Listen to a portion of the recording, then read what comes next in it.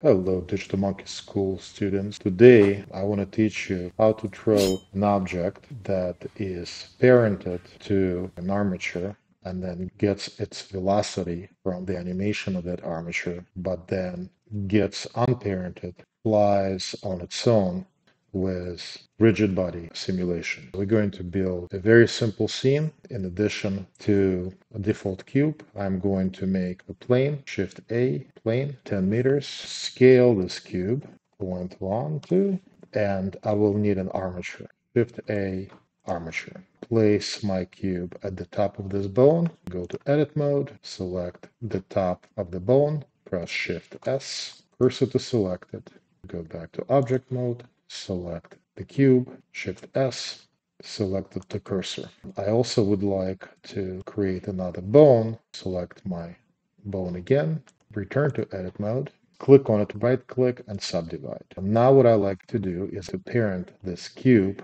to the top bone. Select my cube, shift select my armature, go to pose mode, make sure that my top bone is selected, press Ctrl P, set parent to bone. If I change rotation of that bone, you can see that the box follows. Let's go ahead and animate the armature, reduce the number of frames in my scene because I don't need that many. I'm going to go to frame 5 of minus 0.4 and right click and insert a single keyframe. Then I'm going to go to frame 9. I'm going to move it into a different direction. And again, I'm going to right click and insert a single key. At the frame 1, I can set this to 0, also insert a keyframe. So now when I play this, my armature swings and the box swings with it.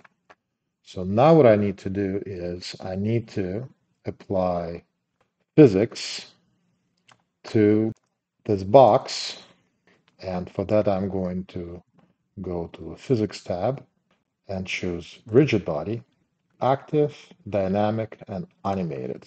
And I will also animate this value, the animated value. So there is a little dot that I can press, and I'm going to do it at frame 9, where I want my box to be released.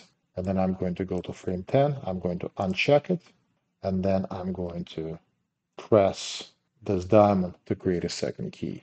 And lastly, I want to select the plane, give plane a rigid body, and then set its type to passive. Now, if I play this, you can see that the armature is driving the box and then releases it.